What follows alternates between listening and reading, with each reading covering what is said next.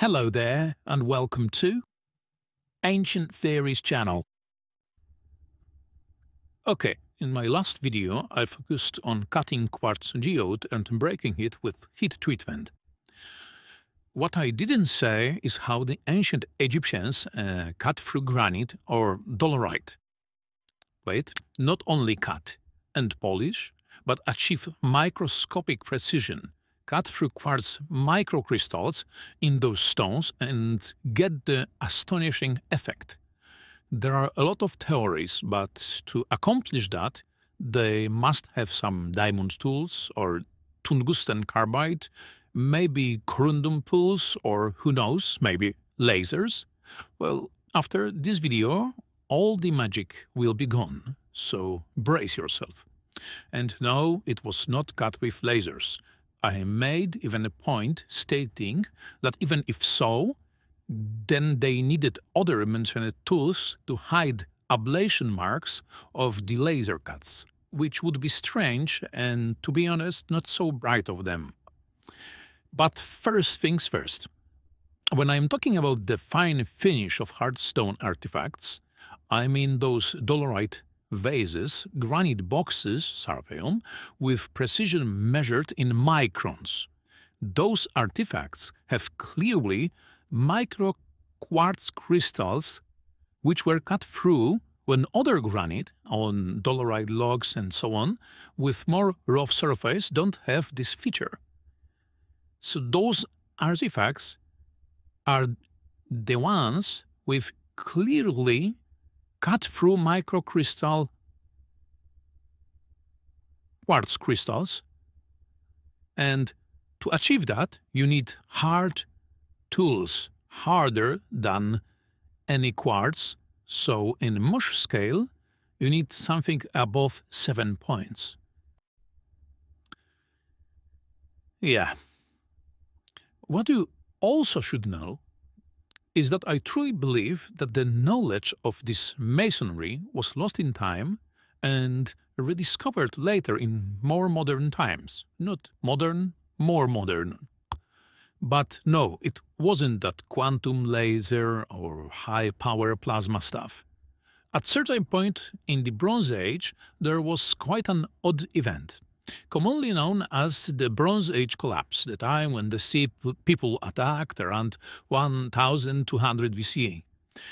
There probably were more catastrophic events in our history, but let's talk about the Bronze Age before mentioned events, so before 1200 BCE. Guess what metals people commonly used in the Bronze Age? Yes, bronze. And you cannot work in granite with bronze tools, right? Well, technically, Egyptologists presented a technique of cutting with a bronze saw and quartz dust and water, which is somehow working, but the progress is minimal and not precise enough.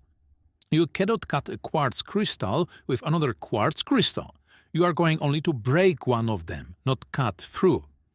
Others suggested cutting granite with heat treatment, which is also not the best way, but it helps. However, we can trace the heat treatment in stones and crystals. And yes, the heat treatment was used to some degree, but still you would get only rough surfaces with that. My theory is that at some point Egyptians and other ancient masons used emery rocks, which means corundum. But they didn't have corundum tools. No, it was even simpler. They used bronze tools with corundum paste. I am not talking about this paste for teeth, but paste with corundum for cutting, maybe even mixed with quartz. The corundum crystals were shattered using heat treatment or so on, just like the quartz crystals in my last video, and this powder, crystal powder, was mixed with other ingredients to form a paste or concoction which would be used just like our grinding pastes today. Sometimes for grinding, sometimes for cutting, sometimes for drilling, depending on the grains of corundum in the paste. Okay. Now you think I just made things up, but hear me out. If they used that, then there should be marks or evidence of this method, and if we didn't hear about it, then but wait, technically we have found evidence. Listen. There is an academic paper by Anna Serota and Federico Caro. Sorry for this. I don't really know these people from my life. The paper is from 2015, so it's not so recent. It has 10 years already, in which they talk about their findings. They found a piece of broken limestone. Yes, limestone, dated around 1350 BCE from Egypt. So roughly 100 years before this collapse I'm talking about. And it is not the most important, but this fragment of limestone, it is from the Amarna period, Dynasty 18. So there is clearly a drill hole in this piece. According to the authors, more than one drill hole, but the main drill hole is about 1 centimeter wide. And what do we have at the bottom of this tubular hole? Some strange powder. And after scanning with electron microscopy and energy dispersive X-ray spectroscopy, they concluded the material is a mixture of predominant angular grains of corundum, with jagged edges and a few other minerals such as quartz, rutile, feldspar, apatite, ilmenite, aguite, biotite, homite, usually smaller in size, but mostly corundum. Several particles of corroded bronze and green copper corrosion products are intimately dispersed among the above-mentioned particles, imparting a light green color. But the main thing is, at the bottom of this drill hole we have corundum powder with, actually, the grains of this corundum are in the same size, with addition of smaller grain-sized other compounds. Not compounds, other minerals. I'm talking compounds because I truly believe that it was a paste, but we have only a powder today because only the minerals are visible today. After the long time, other substance will perish in time, and we have this corundum with limestone, quartz, and other chromites. But I think it's mainly corundum and quartz, and others are just impurities. Someone creating this paste or concoction would use corundum, but to gain clear corundum, sometimes there will be some other minerals in this corundum rock, because corundum crystals forms inside rocks, and those rocks are made with quartz or feldspar, apatite, anything others. And where we can find those corundum crystals, we can find them in Greece island of Naxos. And we know there is corundum mines there and emery rock mines there. And we have also corundum mines in Ethiopia and other parts of Africa. I will leave a link to this article in the description below. My theory is that in the Bronze Age, Egypt imported emery rocks and produced corundum grinding paste using heat treatment of corundum crystals. Sometimes bigger, clear corundum crystals were used in jewelry, as rubies and sapphires, but in essence the crystal powder was used as the main ingredient in the grinding pastes. And that paste probably was insanely expensive.